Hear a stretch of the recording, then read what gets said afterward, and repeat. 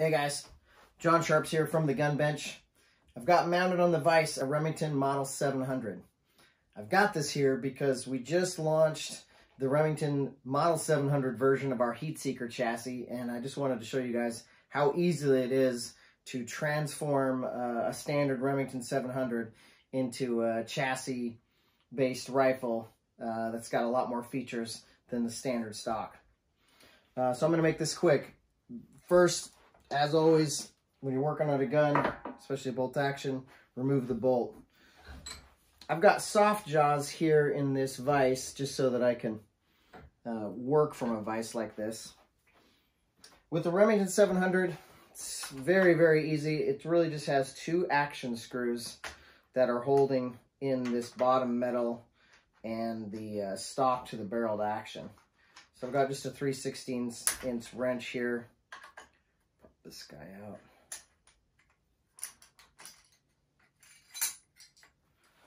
So there is the Remington 700 bottom metal is out. They use a little metal insert as well. Should just be able to pop the stock off. So here's just the standard plastic stock, the Remington 700. Set that aside. So you're left with the barreled action and trigger.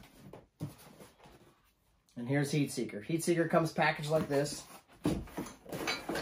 Inside you will find some stickers, a QR code that'll take you to a video that'll probably actually this video, and sort of an IKEA-like assembly drawings. Goes together pretty quickly, so you got a one-page drawing there.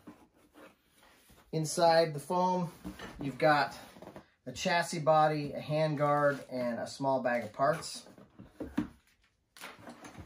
We'll start with this chassis body, which just drops right over the top.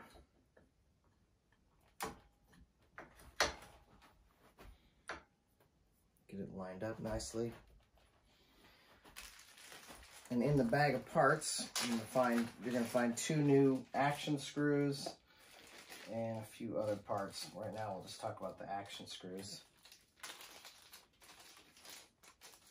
These are the same size action screws in terms of length. I always get the first one in snug, or the front one in snug, and then install the rear one in snug, and then we'll torque them down here in a minute.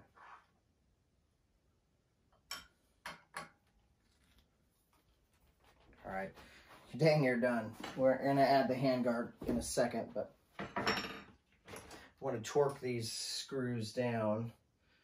I'm going to use... So I like to set these, or I think you should set these to 55 pounds. And use a torque wrench. That way you know you're not overdoing it. So here's 55. So we'll do the front one. We'll do the rear one. So when those pop over, they're at 55 pounds, and that is as much as you need to go. Now, let's see. I think we'll put the handguard on next. So the handguard first just slides over the top with a nice friction fit.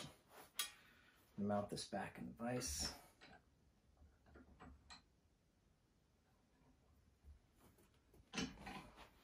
So first it's friction fit, but then we have two locking screws, and those came in the bag of parts.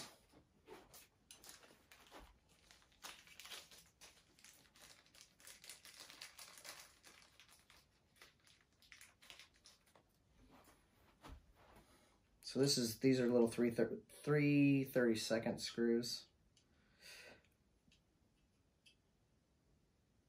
Just get them started.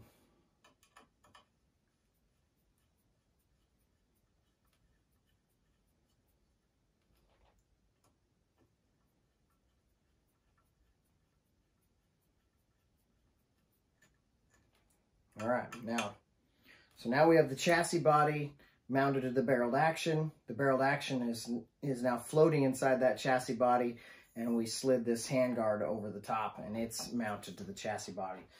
The only thing left is to add a grip and then an AR stock of your choice. I always start with the stock first, and I recommend you do as well.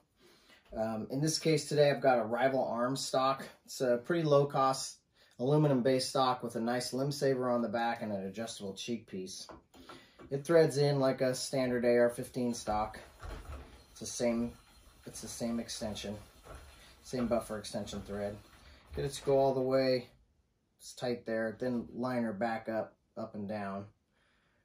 Then in the bag, inside the bag of parts, we have a little set screw which goes in here. And this is why I recommend doing the stock first before the grip, so you have access to that set screw.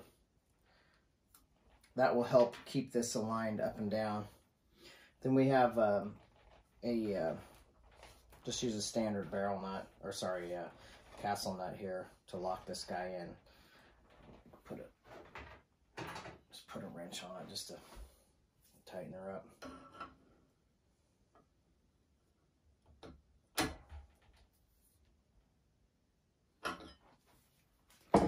Then you have access to add a grip of choice. You want to choose a grip, an AR style grip that doesn't have a big tall beaver extension or beaver tail. This one is a Daniel Defense. I like how they feel quite a bit. It's got a nice overmold. A lot of times I also use a Magpul K grip, or Sharps Bros. Oops, wrong screws. Sharps Bros makes a Brazilian cherry grip set, which you can see on this rifle over to the right. That looks great, but I'm not going to keep pimping everything we sell, so I'm just going to use this Daniel Defense so you can see what something else looks like on here.